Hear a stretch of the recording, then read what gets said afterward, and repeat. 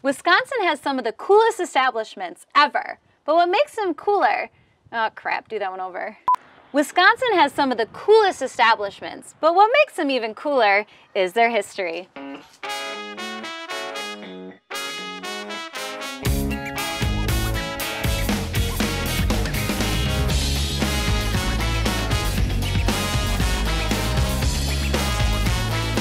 All right, so we're at a super special place to me. We're at Weber's Wildlife, and it just happens to be owned by my mother. Say hi. Hi. This is Karen Stecker, the owner of Weber's Wildlife here in Stainer, Wisconsin. So I just think it's really neat. So this Weber's Wildlife was established in what, 1945. It's been Weber's Wildlife for 75 years. Who else can say that? What they built was a little gas station. There was no 155 road on one side here of our place. It was just a dirt road, which is now County C. He had gas pumps out there. And lo and behold, they made friends with Daisy May. He named this doe Daisy May. My dad would put a red ribbon around the deer's neck to save it from being shot by a hunter. Daisy May had 3 fawns, and that's how we started the deer farm. And after that, they gutted the garage and made it into a bar. And at that time, back in the 60s, there were still outhouses. There were outhouses So was out there. this bar the garage? Yeah. Oh, this wow. bar was the garage. I didn't even know that. Okay, so let me break this down for you. We used to have a full-fledged petting zoo. So in the summer, I would literally have my friends over, and not only would we pet the llamas and feed the deer, but we would be feeding our baby bears. And then in the winter, in March and April, wasn't it? Mm-hmm. You could come and bottle feed baby bears.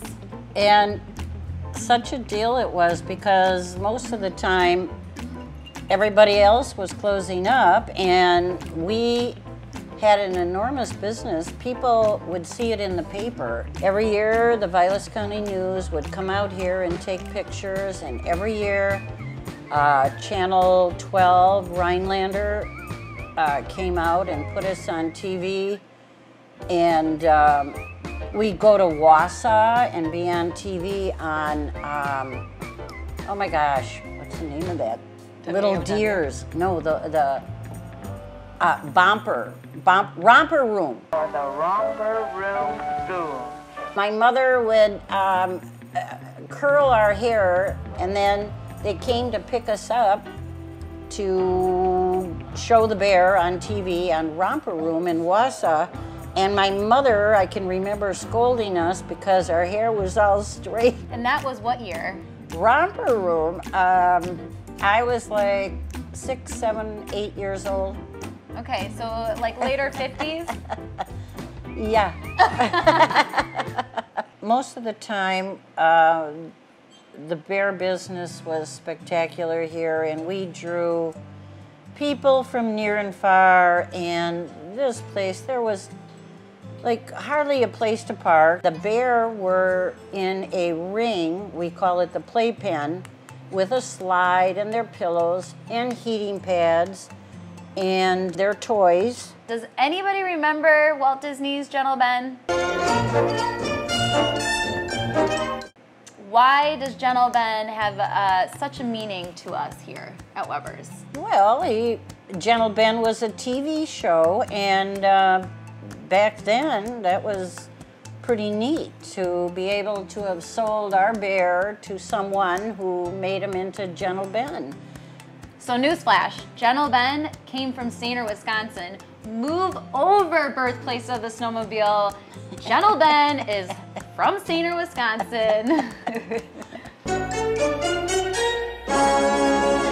You know, although there's not baby bears now here at Weber's Wildlife, it's still a lively crew. I don't know if you've been here lately, but we definitely got it going on. What's Weber's now? Well, I no longer have the farm, and life is good. I'm not so obligated, and I have a fire pit out there. I'm looking forward to entertaining people. We would have cookouts. People would bring their side dishes, and we'd toast at the end of the meal. And what was that toast? Friends, food, fun, fire, and farts. Duck farts. I need to know, if you know what a duck fart is, comment below. You're gonna have to come and you're gonna have to check out this campfire for yourself. That's for sure. Although we don't have bears, you can still come in and talk about the history of Sainer or Weber's or how it was back then. To know where these establishments came from is just really cool to hear some of these stories. So, I mean, I think we definitely have a cool story here. I don't know anybody who, you know, has one like it. And if you do, DM me, let's talk.